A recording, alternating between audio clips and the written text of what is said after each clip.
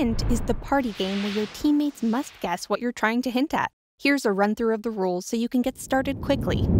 In hint, you'll be talking, drawing, miming, and humming. And you have to be fast. You only have 90 seconds to hint at the 5 objects to your teammates without triggering the forbidden word. The better you do, the faster you'll make it to the finish line. Split into 2 teams with at least 2 players on each team and place the playing pieces on the start space. Then place 3 cards in the wheel, starting from the arrow and going clockwise. The colors of the wheel center may vary depending on the game edition.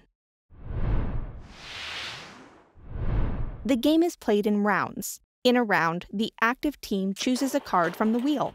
Each card shows a challenge and whether you have to talk, draw, mime, or hum. Now, choose which teammate will give the hints. That player turns the card over and looks at the 5 objects.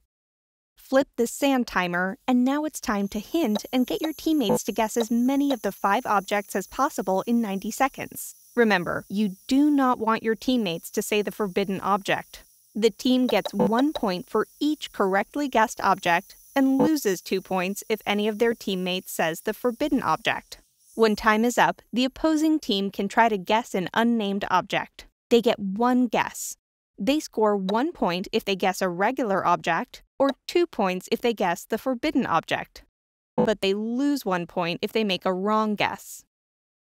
Advance the playing pieces on the track according to the points awarded. Turn the wheel 1 notch clockwise. Put a new card in the slot where the arrow is pointing. Now it's the other team's turn to choose a card. If a team chooses a card from the first bonus slot, they can advance 1 extra space immediately. If there is a card on the second bonus slot, the team must take this card and can advance 1 extra space immediately. Let's look at what you're allowed to do when hinting. In general, you can confirm or refute guesses, and you can hint numbers and symbols, but not letters.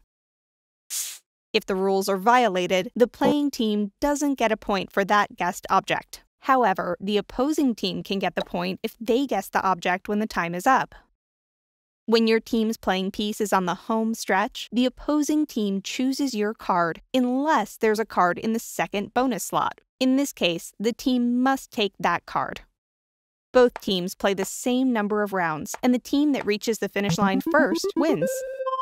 If both teams reach the finish line after the same number of rounds, each team plays another round, but you skip the wheel and draw a card directly from the deck. When time is up for the active team, the opposing team can make 1 guess.